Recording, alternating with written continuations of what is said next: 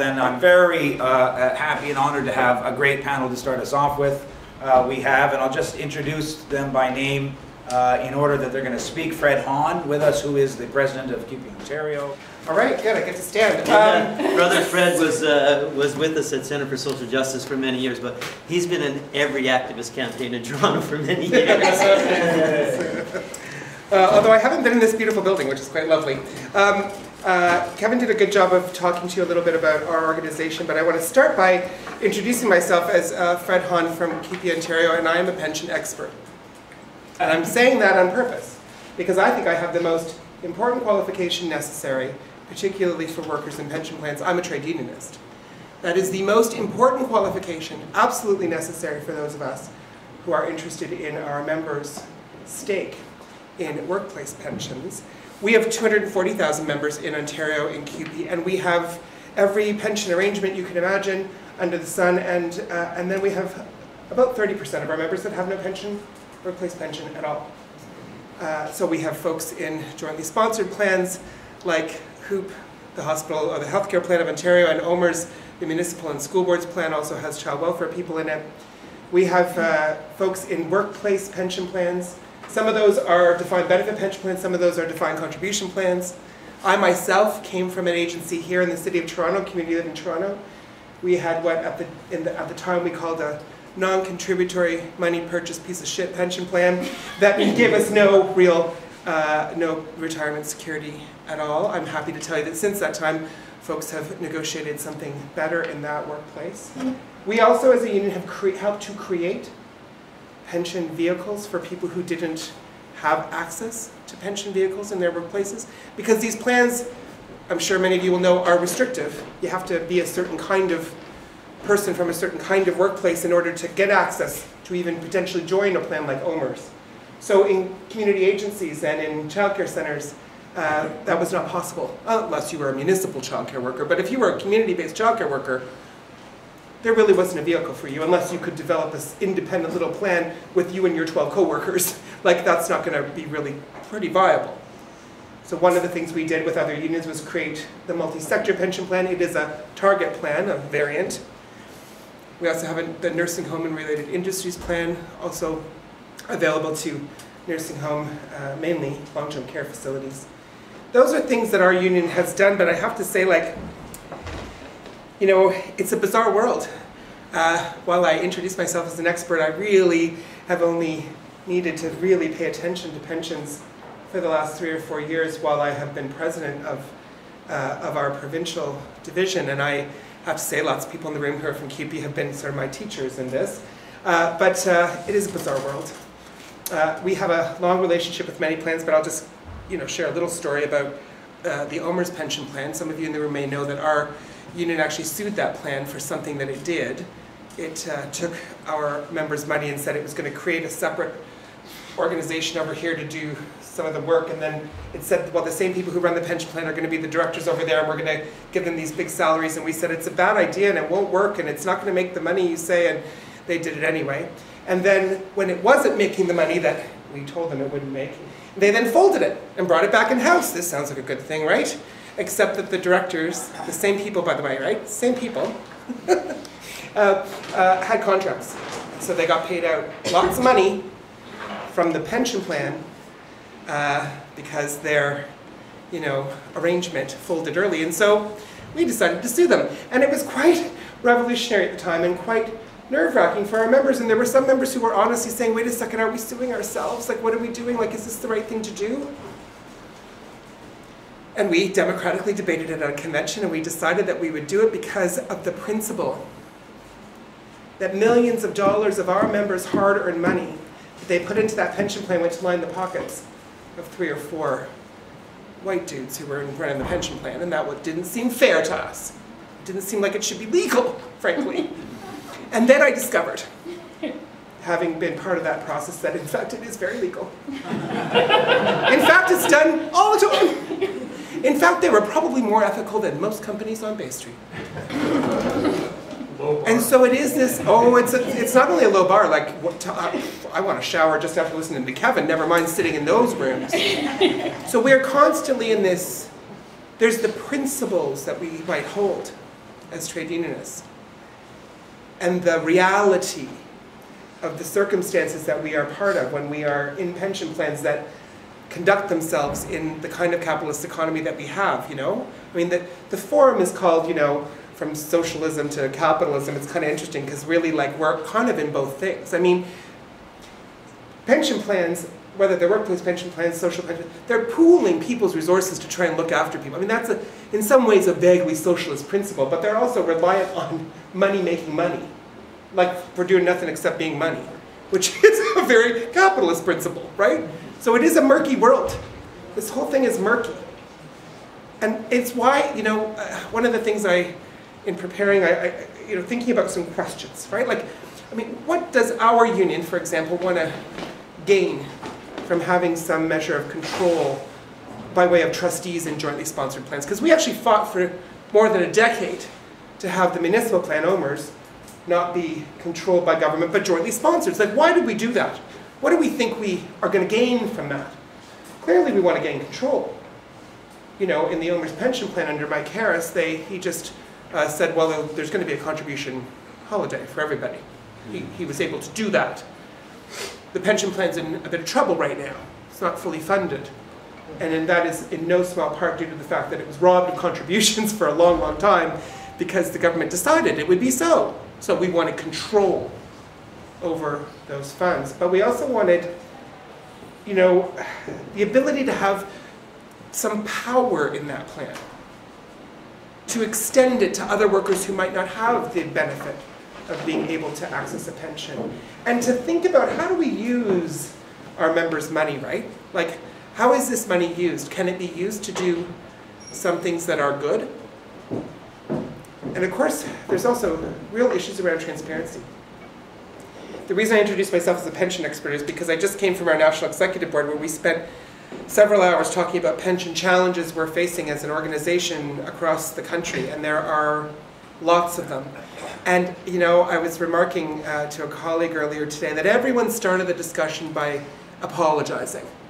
You know, I'm not really a pension expert, but I don't really know much about pensions. I mean, I've only been doing it for about 6 or 7 years, but, you know, I've only been sitting on the pension trust, you know, in Saskatchewan for 8 years, but so I'm not an expert, but, like, screw that. Like, you know what? I mean, it is kind of crap that we are, as workers, always told we're not good enough, we're not smart enough, we can't understand this stuff. It's far too complicated for you poor little workers. Like, you can't figure out this investment stuff. God forbid.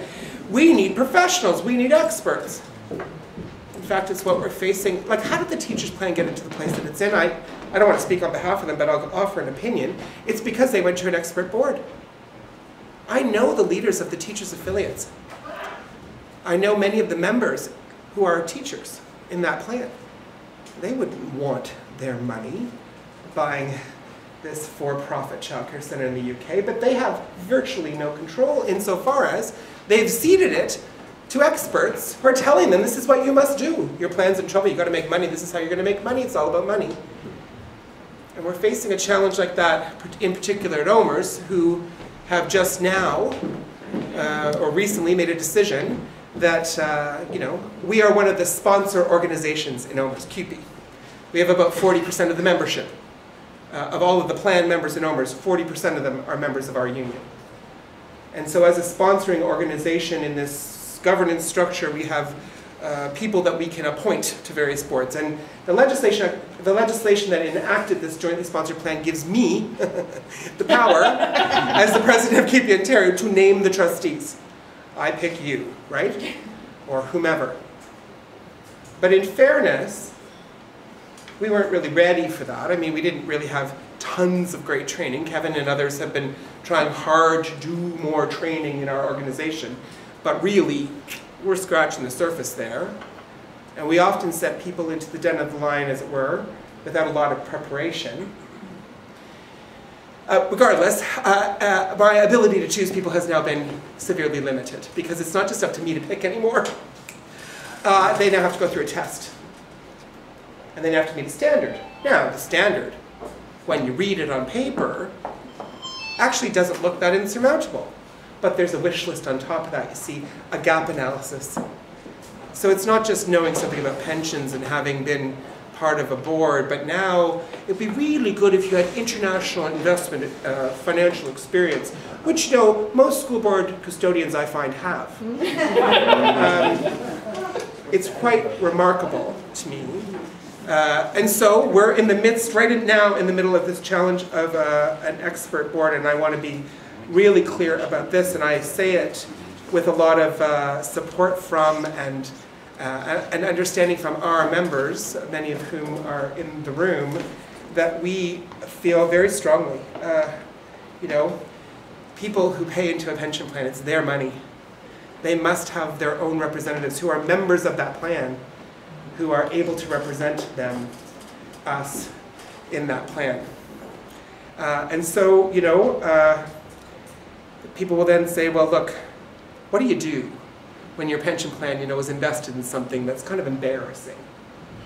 There's a bunch of examples, and the most recent one that you may have, I'm sure most of you will have heard of in Toronto, was the Porter Airlines strike.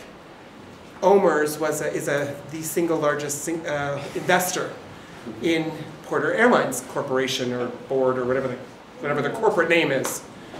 And in fact, we have, the pension plan has a representative who sits on the board of directors of that organization. And so, you know, I want to start by saying, like, that wasn't necessary. It's not about whether that was embarrassing or not. Don't forget, this is a jointly sponsored plan. It's not like we make every decision, right? Like we said, yeah, that'd be a good idea. And frankly, in that circumstance, I would like to believe that had we found out about the challenge before it got to a place where they were on strike for a couple of weeks, because that's literally what happened. They were on strike for a couple of weeks before I even realized, or anyone seemed to realize, that OMERS was an investor. We might have been able to do something more positive there. And the reason I say that is because there are indeed examples of that. So, OMERS manages property like, for example, the Scarborough Town Centre. The cleaners in the Scarborough Town Centre are organized by the Service Employees International Union. Their contract comes up, and the Scarborough Town Centre, which is really run by a realty wing of OMERS, says, your contract's too expensive, so we're gonna, you know, let go of it, and we're gonna go for another bid, and you're all out of jobs. And so the SEIU, thankfully, before it became a big thing, a firm decision, before the end date of the contract, called us and said, hey, like, this is OMERS, can you do something about it? And we did enlist our trustees, one of whom's in the room, and others, to go and talk with the CEO of the plan and intervene, and in fact they did intervene. And in fact they did reinstate that contract, and in fact those workers were able to retain those jobs. There are things we can do like that if we have the belief that it is part of our obligation to do it.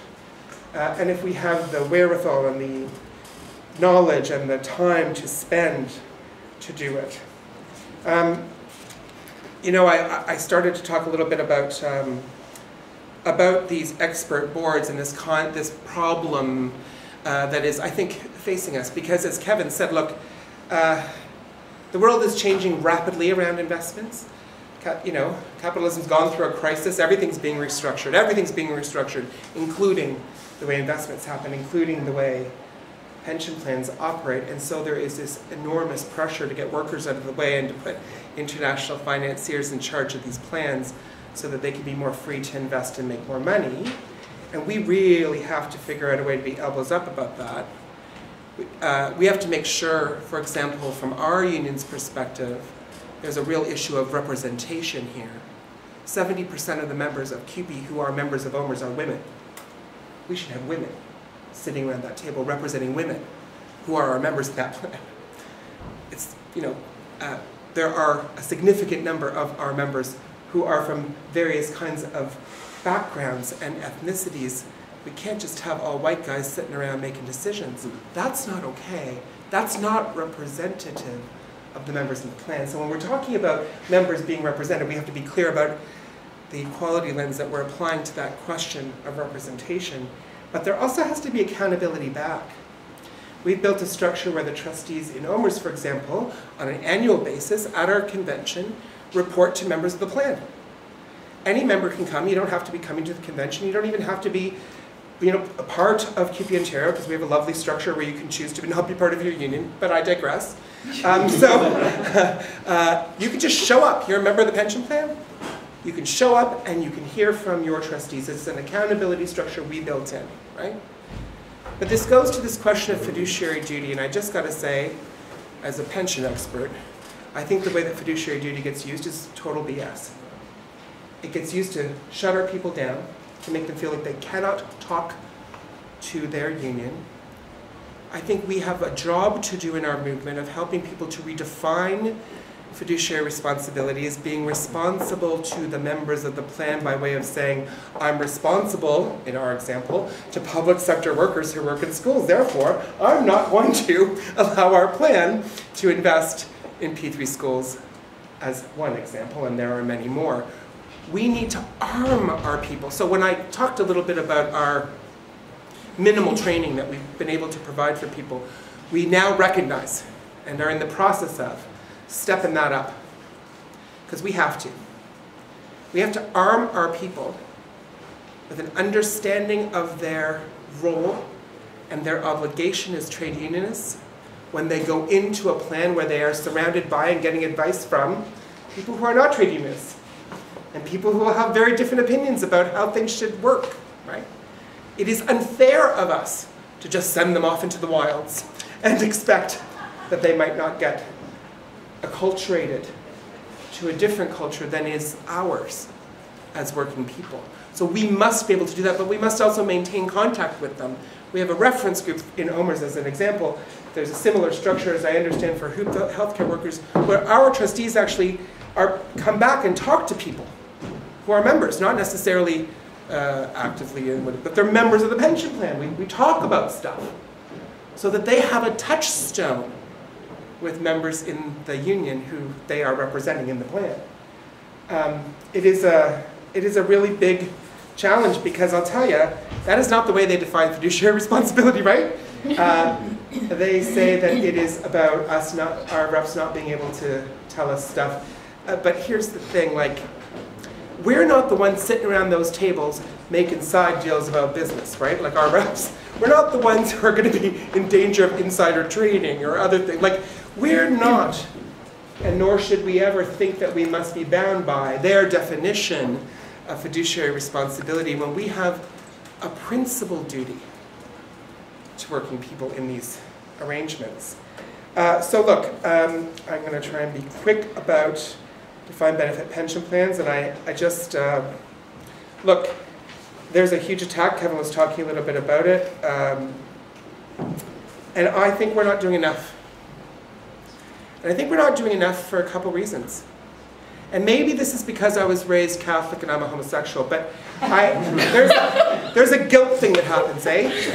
We feel guilty that we have pensions and our neighbors don't. We feel like we have something that they don't. Our members have bought in to the lies of the right wing, and they feel a little guilty about having these gold-plated pension plans. Now, I should tell you, right? The definition of gold-plated, like the average owner's pension is, I think, at $17,000 or $18,000 a year, after paying in for 35 years, by the way. So if that's a gold plate, boy oh boy. And I mean, what we've been doing is a little bit. We've begun an education inside of our membership to do a compare and contrast, for example, with, Rogers Telecommunications, who have their own defined benefit plan. Oh yeah, just for the CEO, eh? And a couple of top managers. And they believe in defined benefit plans when it's for themselves. Trust me.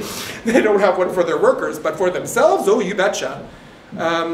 We need to be able to talk to people about this, to move away and unburden our members' minds of this garbage that they are surrounded by much more than they are our messaging on these plans. And we have to be able to talk also to our neighbors about it. I got invited to a forum in Waterloo. There was this guy, Bill Tufts. Some of you may know him. His whole raison d'etre, it seems, is to say that pension plans, particularly public sector pension plans, are terrible cash cows that are starving municipalities of resources and whatever, and he's got all these lovely charts and graphs.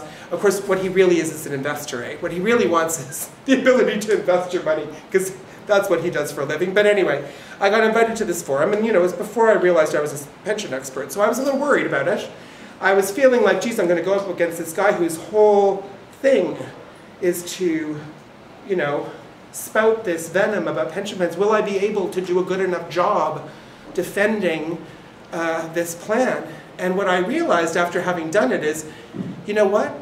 You just have to know a little bit of principle and speak back truth to power. He was just spewing inaccuracies, and it was easy enough to unspin that. And what was interesting about that forum, attended by a couple of hundred people in Waterloo, most of whom were not our members and trade unionists at all, what was particularly interesting about that was that after that forum, a number of people talked to me, I mean like 20 or 30, and said, thanks, like no one's ever said some of this stuff before, because I tried to point out the benefit of having income security in retirement for all of us, right? I tried to point out how this is not gold-plated, it's kind of crazy. I tried to point out that the issues of the plan being not so well funded now had nothing to do with anybody other than my carers who deprived out of contributions, etc. But I really did focus as well on our obligation to not just be talking about our own pension plans, but instead to be talking about the Canada Pension Plan for all of us, for all people in our country, because everybody should have retirement security. It is another thing that I am glad to say our movement, the labor movement, certainly engaged in some fashion about that, but not enough. And we aren't spending time enough talking to one another. Not just even across unions. Look, we had, I'll be quite honest with you, the very first discussion at the National Executive Board about the various pension challenges in different regions of the country just in our own union. Never mind between unions. So, you know, it was said before, but it is absolutely true that we haven't yet created enough spaces for us to have these discussions and to really strategically think about from a place of principle. Let's start from a place of principle as trade unionists. What are we doing here? What has happened and what should happen? Is there a way, and maybe it's because I have been accused of having rosy-colored glasses, and I don't mind that accusation, but I have to believe that even in the sickness of capitalism, there is a way that we could use pooled workers' money to do good things instead of bad. I have to believe that. We are not necessarily in a place where we control our plans to a place where we can actually do that today. But we could be if we put our minds to it in a different way. It would be a long process. We've already lost a bunch of ground. This is really the tug and pull between sort of, you know, are you leaning more toward the capitalist side of the question around pensions, or are you leaning more toward the socialist side, if there is one, about pensions? And I think that our obligation is to keep pulling back to that left side, as it were, to help people to see it. It's a tough row to hoe. A number of our people have been, you know, operating in a system for a very long time where they have now become acculturated to it. And we have to deprogram them. They could do it with other cults, they can do it with pensions. And we must also not just do this, we have to focus on our plans, we have to focus on what has been built. Our union's celebrating our 50th anniversary this year, and you know, 50 years ago, there were so many things that were different, eh? Like so many things that were different. Women who got pregnant in the workplace were fired often, and you know, it was illegal for most of our healthcare members who are now in our union. It was illegal for them to organize. I mean, there's so many changes that have come because unions have organized and made things that ultimately became the norm for all of us. So we must be able to defend what we have built by way of the workplace security and these pension plans. But we can't ever and only be focused on that, because that is not, remember the place of principle? Our movement has never really ever been about only CUPE members or only uniform members. We're supposed to be in a working class movement, the labor movement, that is all about all workers, all of us. That is our place of principle. How do we spend more time and energy getting ourselves back to that? And I have lots of confidence that with a number of us speaking to each other and making plans to do it, we'll be able to do that in some fashion for sure. It'll take some time, but you know, we've got lots of time on our hands, right? I do, I'm very young. So I'm looking forward to the future Young expert. of a young expert indeed. Okay, so I'm done? Okay, thanks.